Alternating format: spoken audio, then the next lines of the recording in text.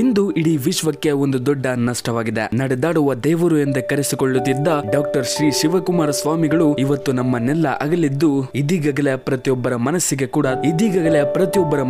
ಕೂಡ ತಡೆಯಲಾಗದಂತಹ ನೋವು ಉಂಟಾಗಿದೆ. ತಮ್ಮ ಇಡೀ ಜೀವನವನ್ನ ಜನರಿಗಾಗಿ ಮತ್ತೆ ಬಡವರಿಗಾಗಿ ಮುಡಿಪಾಗಿಟ್ಟಿದ್ದ ಶಿವಕುಮಾರ ಸ್ವಾಮಿಗಳು ಇಡೀ ಮನುಕುಲಕ್ಕೆ ಒಂದು ಅತಿ ದೊಡ್ಡ ಉದಾಹರಣೆ ಆಗಿದ್ರು. ಇಂತಹ ಸಂದರ್ಭದಲ್ಲಿ ಇವತ್ತು ಅವರು ನಮ್ಮೆಲ್ಲರನ್ನು ಕೂಡ ಆಗಲಿದ್ದು ಈ ಒಂದು ನೋವಿನಲ್ಲಿ ನಮ್ಮ ಸ್ಟಾರ್ಸ್ ಗಳು ಕೂಡ ಭಾಗಿಯಾಗಿದ್ದಾರೆ. ಅಷ್ಟಲ್ಲದೆ ನಮ್ಮ ಸ್ಯಾಂಡಲ್ವುಡ್ ನ ಕಲಾವಿದರು ಶಿವಕುಮಾರ ಸ್ವಾಮಿಗಳ ಬಗ್ಗೆ ಅಷ್ಟಲ್ಲದೆ ಅವರ ಚಿಂತನೆಗಳ ಬಗ್ಗೆ ತಮ್ಮ ಟ್ವಿಟರ್ ನಲ್ಲಿ ಈ ರೀತಿಯಾಗಿ ಹಂಚಿಕೊಂಡಿದ್ದಾರೆ. ನಮ್ಮ ಕಿಚ್ಚ ಸುದೀಪ್ ಅವರು ಶ್ರೀಗಳ ಬಗ್ಗೆ ತ್ರಿವಿಧ ದಾಸೋಹಿ ಶತಮಾನದ ಯುಗ ಪುರುಷ ಶ್ರೀ ಶಿವಕುಮಾರ ಸ್ವಾಮಿಗಳು ಇಂದು ಇಹಲೋಕ ತ್ಯಜಿಸಿದ್ದಾರೆ. ಅವರ ಆತ್ಮಕ್ಕೆ ಶಾಂತಿ ಸಿಗಲೆಂದು ಭಗವಂತನಲ್ಲಿ ಪ್ರಾರ್ಥಿಸೋಣ ಅಂತ ತಮ್ಮ ಟ್ವಿಟರ್ ನಲ್ಲಿ ಬರೆದುಕೊಂಡಿದ್ದಾರೆ. ಅಷ್ಟಲ್ಲದೆ ಶಿವಕುಮಾರ ಸ್ವಾಮಿಗಳ ಅದ್ಭುತವಾದ ಚಿತ್ರಗಳನ್ನ ತಮ್ಮ ಟ್ವಿಟರ್ ನಲ್ಲಿ ಶೇರ್ ಮಾಡಿಕೊಂಡಿದ್ದಾರೆ. ತುಂಬಾ ಮುಖ್ಯವಾಗಿ ಈ ಹಿಂದೆ ತನ್ನ ಸುದೀಪ್ ಅವರು ಶ್ರೀಗಳ ಬಗ್ಗೆ ಟ್ವೀಟ್ ಮಾಡಿದ್ದು ಅವರಿಗೆ ಭಾರತ ರತ್ನ ಸಿಗಲೇಬೇಕೆಂದು ಒಂದು ಮನವಿಯನ್ನ ಮಾಡಿಕೊಂಡಿದ್ರು. ಇನ್ನು ಚಾಲೆಂಜಿಂಗ್ ಸ್ಟಾರ್ ದರ್ಶನ್ ಅವರು ಕೂಡ ಇದರ ಬಗ್ಗೆ ಸಂತಾಪವನ್ನ ವ್ಯಕ್ತಪಡಿಸಿದ್ದಾರೆ. ನಡೆದಾಡುವ ದೇವರು ಸಿದ್ಧಗಂಗಾ ಮಠದ ಶ್ರೀ ಶಿವಕುಮಾರ ಸ್ವಾಮೀಜಿ ಇಹಲೋಕ ತ್ಯಜಿಸಿರುವುದು ಬಹಳ ನೋವಿನ ಸಂಗತಿ. ಇಷ್ಟು ದಿನ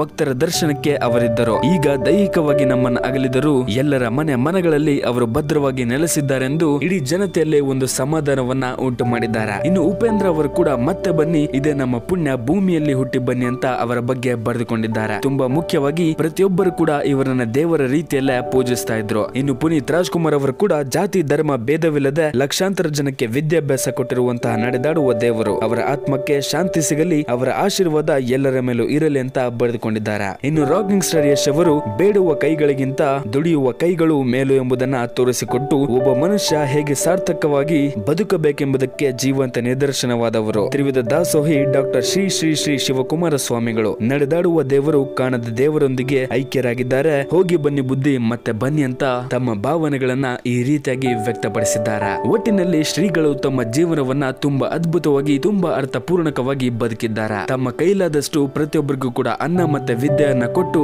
ಜೀವನದ ದಾರಿಯನ್ನ ಮಾಡಿಕೊಟ್ಟಿದ್ದಾರೆ. ಇಂಥ ಸಂದರ್ಭದಲ್ಲಿ ಅವರು ನಮ್ಮನ್ನ ಅಗಲಿರುವುದು ತುಂಬಾ ನೋವಿನ ಸಂಗತಿ. ಆದರೂ ಕೂಡ ಅವರ ಆದರ್ಶಗಳನ್ನ ಇಟ್ಟುಕೊಂಡು ಪ್ರತಿಯೊಬ್ಬರು ಮುಂದುವರಿಬೇಕು. 111 ವರ್ಷಗಳ ಕಾಲ ಬದುಕಿ ತುಂಬಾ ಸಾರ್ಥಕತೆಯಿಂದ ಬದುಕಿದ್ದ ಶ್ರೀ ಅವರಿಗೆ ಅವರ ಆತ್ಮಕ್ಕೆ ಶಾಂತಿ ಸಿಗಲಿ ಅಂತ ನಾವು ಕೂಡ